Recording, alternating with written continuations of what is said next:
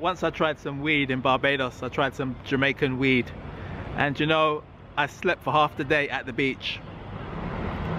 I slept so strong that I woke up and my shoes were gone. My shoes were gone, my socks were gone. And I had to walk home bare feet. Some strong Jamaican weed, man. I can't even tell you. I don't even know when it happened and when it took place. I just know that I was out for the count and I woke up. I didn't even know where I was when I woke up.